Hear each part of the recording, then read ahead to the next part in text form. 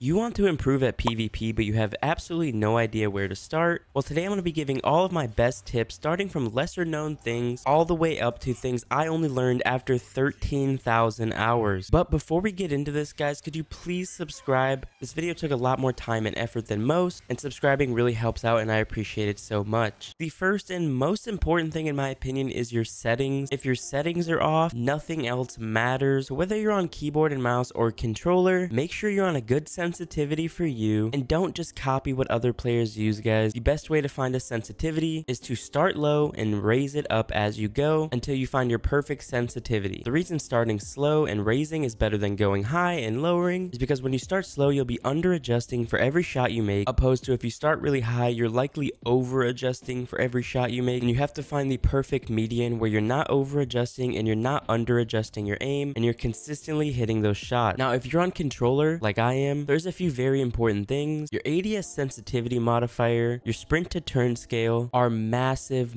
things you need to adjust. As well as if you're on controller, there's some binds that you can just change that'll make life easier for you. For example, on controller, it's not as easy to be double pressing a button to use Icarus dash or even a dodge. So I like to set those just to a single press of a button to waste no time at all, where someone could have just pressed it once. For all you know, that could win or lose an engagement for you. Now, the combo here that I'm going to explain is the look sensitivity and the ADS sensitivity modifier. You want a decently high sensitivity so you're not turning around and getting smacked before you can do anything, but also you don't want it too high so you can control. I like to sit around 12, and you might be thinking, well, now I can't control my ADS aim and I'm missing all of my shots because my sensitivity is high. That is where ADS sensitivity modifier comes in. You simply lower this and it's going to lower your sensitivity while ADS or aiming down sight. With 12 sensitivity, I feel really fast with my shotgun and really good adjusting my aim, but then when I aim down sight, my sensitivity lowers so I can hit easier shots with my primary and sniper. Sprint to turn scale is one of those things you really gotta find your sweet spot for. If you feel like you're turning corners too slow while sprinting, or you can't adjust enough to get into these quick engagements and get out fast enough, then you may need to tweak this up or down. I see some people play with this very low, and I have a hard time understanding how they turn around while mid sprint and still are able to win a fight. Just make things easier on you and find the perfect sprint to turn scale. Obviously, you're gonna want to play with vibration off. If you've always played with vibration, it's gonna take a little bit to getting used to, but your controller vibrating probably doesn't help your aim. Another thing is your reticle color. I don't think as many people realize how big of a factor this can play. In my opinion, yellow is the best because no matter what I'm looking at, my reticle stands out and I'm never losing track of my target. With a white reticle, you could lose track of your target on white object. With a blue reticle, sometimes the sky or stuff like that, and I feel like yellow is the best to really always know exactly where you're aiming, especially when you need it. Another thing that could help you a ton is the full auto firing option. If you find yourself using pulse rifles a lot, or weapons where you constantly have to tap the trigger like scout rifles and pulse rifles, you're going to want to turn this on, and even some people I've heard get used to it with hand cannons and use it to hold down fire with them. Moving on to the next thing after your settings that I would value the most is your build. I'm not just talking about your exotic and what weapons you want to use, I'm talking about your stats. Not enough people realize how important these are and what you should use for each class. There's a very easy way of looking at the 6 stats. The top 3 all relate to a specific class, but can be good for any, and the bottom 3 are all around ability regeneration. Obviously, mobility is good on any class, but you need it on Hunter for your dodge, and then resilience is necessary on every class, but you need it on Titan for your barricade, and then recovery is once again needed on every class, but you need it for your rift. Usually the best thing in my opinion you can do is at least get 6 resilience, try to get as high as you can in your character's class stat. I went with recov, and then on most characters I go for discipline as well, especially on my warlock because firebolts and healing grenades are just too good. After you've at least got those stats, or at least brought your stats up a little bit, if you guys want an in-depth video about armor, I can also make one to explain how you can get better armor and easily have triple and quad 100s when necessary. But the next main thing is maybe you're not bad, maybe the weapons you're using are just bad. Currently in Destiny, there's a huge SMG pulse rifle meta, so if you're outside of those guidelines, you might not be doing as well as you could be. Popular SMGs like the Immortal and pulse rifles like No Time to explain are just dominating the Crucible everywhere. It is definitely worth it to try out a bunch of different weapons and see what fits you best. My ideal loadout is Rose hand cannon or Austringer hand cannon and then a sniper because it fits the way I like to play. Because at the end of the day, you're going to be the best at playing the way you like to play. Using meta weapons can seriously help, but also playing in a way that comforts you is huge. On top of that, you may be used to playing solo. Playing with like-minded individuals can help you grow extremely because when you're playing solo, there's just some things out of your control. And that's where when people ask me what playlist do I think is the best to get better in, I firmly believe it's Rumble, because before you can worry about how good you do in trials or how good you can do in comp, you need to worry about being able to win your 1v1s and consistently come out on top from 1v1 and 1v2 engagement. And the weapons you use also kind of brings up a point, which is identifying god rolls. It seems a lot of people in Destiny 2 have a hard time identifying god rolls and have to ask their friends or other players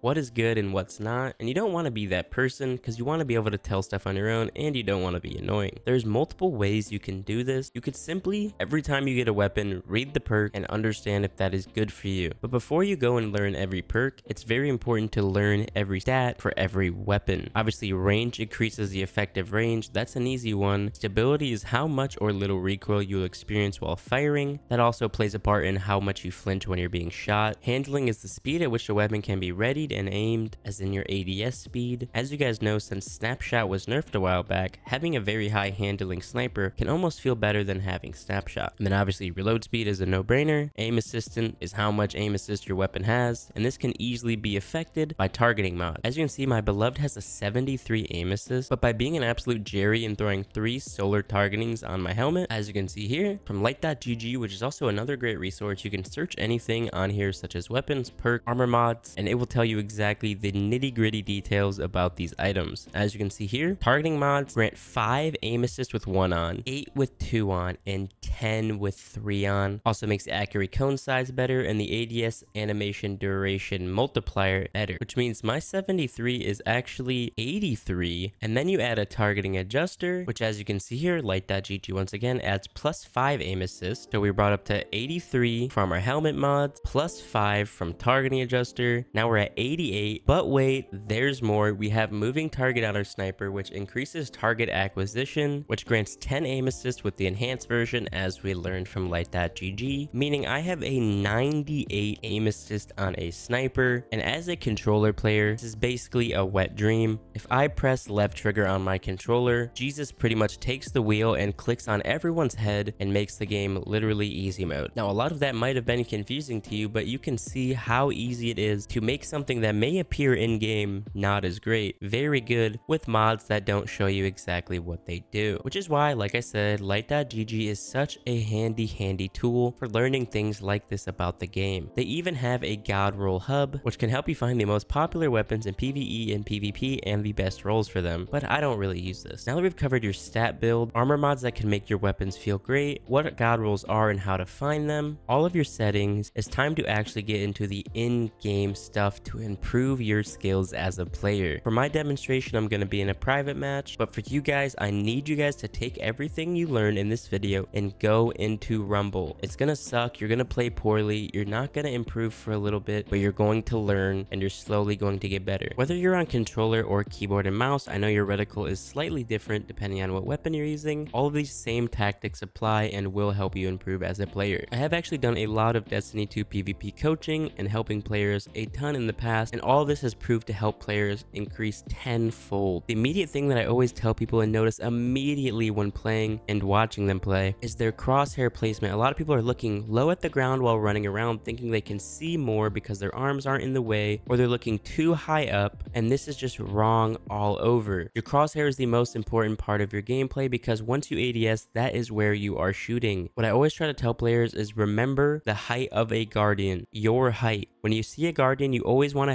you should know the height of enemy guardians because they're all the same, and you want to leave your crosshair about chest level. For example, I wouldn't be running around this corner looking down at the ground or looking too high up because if there's someone at the end of this hallway, they're going to shit on me. Instead of running in there like that, I run in here with the knowledge of where their head level is, and if they are standing in this doorway, I can aim and easily hopefully get the first shot on the enemy. Opposed to if I'm looking a little bit down, I have to all the way adjust up, which could cause you to over or under adjust depending depending on how new you are to the game. The same thing applies to your sniper. You're not going to slide in and quickscope at knee level because you're not going to get a sniper kill that way. You want to slide in and be aiming where you know the head is going to be, or upper chest, for a smaller adjustment or no adjustment at all. And you can learn this for multiple angles on every map. That's just going to come down to how much you play. Like this angle, that angle, this angle, and just knowing where their heads are going to be, or like I said, upper chest, from any angle you peek. The next most important thing, besides obviously crosshair, is going to be your abilities. Learning when and when not to use your abilities, especially depending on what class you are. A lot of people that I see play Warlock make the mistake is as soon as they take damage, they think they immediately have to pop their rift just because an enemy's far away and they're doing a lot of damage to them. This can be a good tactic to get your shots in, but oftentimes you're wasting your rift by popping it immediately. If someone's not going to push up right away, or there's not two enemies, popping your rift when you could just go to cover for a few seconds is a major waste. I will now not have my rift, as you can see in the bottom left, for probably the next 2 fights because I chose to use it in a 1v1. For your melee ability and grenade, it really depends on what class and subclass you're running, but I see a lot of times players don't know when to throw their grenade, and because of that they end up wasting it. It is important to realize you should always use a grenade to either finish someone off or pull them out of a corner. You shouldn't just play like you're playing Apex Legends Arena and throw grenades in the air or throw them at places you think they might be at, because you're wasting your abilities that could change a gunfight. For example, if I'm fighting a player at this angle, I slide the corner, I know he's weak. If I push in with my primary, I'm going to be risking getting shotgunned or fusion rifled or anything close range because I do not have a setup for that. Instead, I could throw my melee or throw my grenade and likely hit the enemy in the corner and force them to either move or die. One thing I tell a lot of people who predominantly play solar is if you feel like your grenades aren't getting the biggest bang for your buck, just switch to a healing grenade, because the cool thing about a healing grenade is even if you miss where you throw it, you can always run up to it and grab your little healing ball wherever it's at, or throw it to a teammate, or simply just throw it straight down at your feet for instant cure and instant restoration. The next thing people don't take enough advantage of is cover, and all of the different kinds of cover. Especially on this map, this is the perfect example of what to do and what not to do with cover in Destiny 2. I've seen so many people come up top and try to peek this open angle or corner peek this door when there is such a better angle so close and they're not even looking at it. Instead of doing this and freeing open your entire body or the entire left side of your body to the opponent down there, simply peek the window, give yourself the best advantage of cover, and you can even abuse the cover like this if you're really sweating, opposed to giving an entire body. And this works with things like these stairs as well. You could stand right here and angle these people, you're giving up your whole upper body, opposed to crouching at the bottom of the stairs, stepping up to the top step, backing down, stepping up to the top step, backing down, and giving yourself the best possible advantage in these fights. Another place I always see it is people peeking the right side of crates here when there's just a better angle of jumping up and taking your shots like this. There's examples of this all over Destiny 2 where you could peek a very good angle that's very good for yourself, but you take a much more risky angle for the ego challenge, and it's just not worth it overall for improving as a player. The next thing I hear a lot is, what subclass should I play? A lot of people just copy their favorite streamer, which might be good for you, but it might also be not. It's important to realize the differences of supers regen time, regardless of what your intellect is. Even if you have 100 intellect, Dawnblade is still going to be one of the slower tier supers. And that is why Well of Radiance and Bubble Titan are insanely popular, because of the super insane uptime, 6 minutes 57 seconds compared to a whopping 9 minutes 16 seconds. In a shorter game mode like Rumble or Trials of Osiris, you may never see a Dawnblade, but you will definitely see a Well of Radiance. Same thing applies to Bubble and other classes. It's really important to understand the game mode you're playing before you decide which subclass you're going to run. In 6v6, Daybreak is an awesome subclass to run because you have the potential of getting so many kills with it, and you have plenty of time to build up one of these supers. But in 3v3, your best option might be a faster genning super rather than a super aggressive one, because you may never see that super, which is a great time to get into the next one, which is, people always ask me, should I save my super for 3 kills? Should I save my super for 2 kills? When do I use my super? And that really really depends on what is going on in your current game. You really should not be holding your super that long, especially if it's a tight game. Oftentimes, especially in 3v3, it's better just to let a super loose, get one kill, than to hold that super and take it to orbit. And then in 6v6, it's better to use your super for a couple kills or just one, and then already start regenerating your next one, rather than maybe waiting, popping your super for 3 kills 70% through the game, but then never seeing another super that entire game. The next big tip I have is you need to communicate. Communication is a huge key to getting better, not only as a solo player, but also with your friends and teammates. You might think, how can you communicate as a solo player? Maybe you watch iFrostable or other PvP players and you'll notice they commentate all of their gameplay so the viewers can actually learn and understand what's going on. But not only that, if you do that for your own gameplay, you can realize your mistakes live in real time and try to correct those as you play, rather than going back, looking at your game and being like, wow, I played poorly, what could I have done better? You can real time adjust and think of better things you can do on the fly. You just have to get over the fact that you're essentially talking to yourself. Another one I try to help people with mainly when I'm coaching is the difference between confidence and ego challenging. Ego challenging is when you peek every angle and every player because you think you're going to win every single fight, which is not to be confused with confidence, which is rather than disengaging sometimes you have to risk that fight because you believe you can win that fight. It is very important to have confidence. I've seen so many players that I've tried to help, as soon as they don't get that first shot or as soon as the opponent shoots back, they think, well, I gotta get out of here because I'm alone and I'm not gonna win this 1v1. You really gotta think of your positioning in these times, because if you're out in the open, if you try to disengage, you are very likely going to die. It also goes into the panic popping supers, which is where a lot of players will think, oh no, I'm at a huge disadvantage, let me use my super, and then they die either popping it with the animation or they go into a super with extremely low health and die anyways. Now this can work for some supers like Bubble, Nova Bomb, and anything that activates extremely fast, but it's not a good tactic to get used to because the few situations it may work in will also mess up your mindset and make you frequently make mistakes like that even more. A huge one is, what exotic should I use? A lot of people ask me, should I use Ophidian aspects like you do, or are transversive steps still worth using? And that really all boils down to your build. I use Ophidian aspects because I don't want to have to rely on using a certain playstyle. I just want my weapons to feel fast, and I want to be fast paced in my gameplay because that's what's fun to me. But maybe you're not playing fast paced all the time, and maybe you like playing in a different way than most people. So why would you use Ophidian aspect? A lot of the times, a player who doesn't know PvP builds, getting their first great build is a game changer and actually makes them have so much more fun in the Crucible. I've seen this so many times. Some very good ones for the Warlock would be like a nice Rain of Fire fusion rifle build, Lunafaction's fusion rifle build, a Osmiomancy glove freeze build,